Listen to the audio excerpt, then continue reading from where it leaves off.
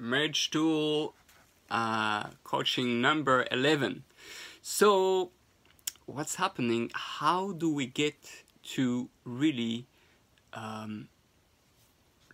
really enjoy and love each other and have fun? Really, you know, we are most of the time busy with discussing and dealing with bills, with children, with the everyday problems in life, family, and all that. And that's like 95% of the time. What happens is you are left with 5% of the time, and usually there is 5% of the time where you're left without all those things. Then what's happening is that you are, sorry, there was a mosquito. Those 5% of the time, you're just trying to recuperate, and you don't even have time to have fun. So what's happening? That's the key for you to really.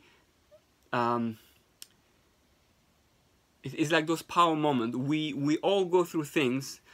Like you're working all year, and then you have this vacation, and you take that vacation, and that recharges you, and makes it worth it to go back to work till the next vacation. So in a way, it's the same thing. What you have to do, you have to go on a little vacation with your wife, and you have to calculate. Obviously, sometimes you have to do an emergency vacation.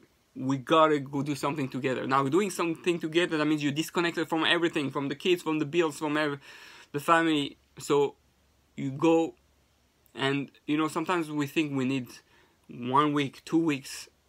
Not necessarily. 3 days can be amazing recharge.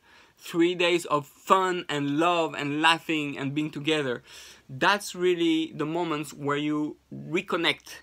Almost the moment you become intimate, or meaning that it's a time where you're alone with each other again, and that's where the true intimacy comes.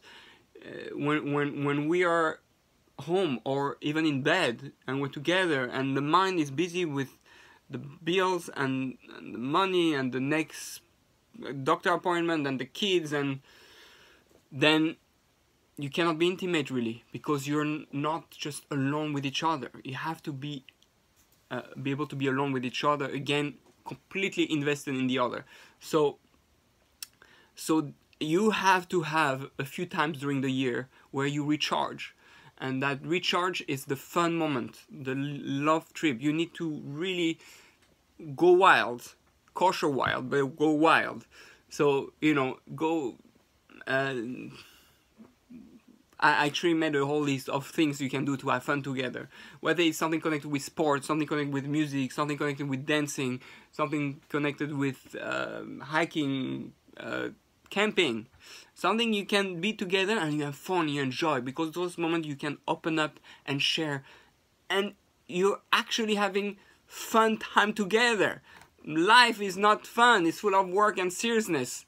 So of course, most of our marriage end up to be something that is not connected to marriage. It is because you're working through all those stuff to reach a certain level in your life of achievement and the family, all that. But in terms of your own marriage, you're really gonna achieve climax when you use all those recharging moments. And sometimes because we don't do those charging thing, it burns out. The couple burns out. You don't find each other anymore. You don't have fun with each other anymore. You don't love each other. There's no energy. There's no sparks. And that's why sometimes only people who stay strong together. Then when the kids leave and they are 50 or 60 years old, they're together, and they that's when they have actually full-time fun almost. But not that you have to wait till you are 50 years old when you retire, or 60 years old when you retire, to finally have fun together and enjoy each other. No, that's ridiculous. You have to use that during your marriage too. So maybe I'll post in the comment. I'm gonna post more on the top. We'll see. I'll post the list of things you can have fun, and you're welcome to share all the things that you have fun with, but really having fun together is almost primordial. You need it. It's necessary. If you don't have that, you're gonna burn out, and you're not gonna have the energy and the happiness and the spark, you know, being alive. So think strongly, like really reflect on that. That having fun together, just you and your wife, is like crucial for your marriage. Meditate on that and do it. If you don't do it, plan it already.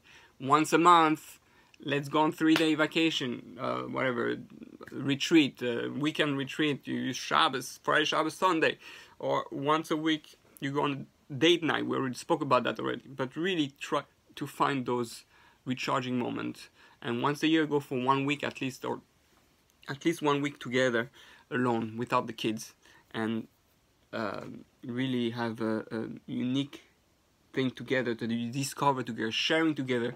The idea of finding something to do together that you both interested in, and then you share things. Like when you got engaged, what was the excitement?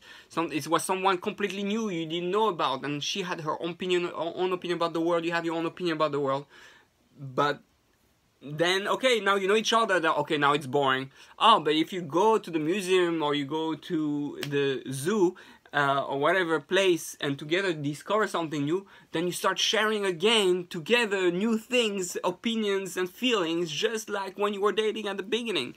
And then your sparks reawaken because you discover in the other its own perspective and its own unique way how to look at things and experience things. So that's really what we're talking about. That's what enables you to go back to the self, to the intimacy, to the unique part of yourself. And we need to see the unique part of the other in order to really desire, love them, and look up at them. So good luck on having fun. Make sure you do it.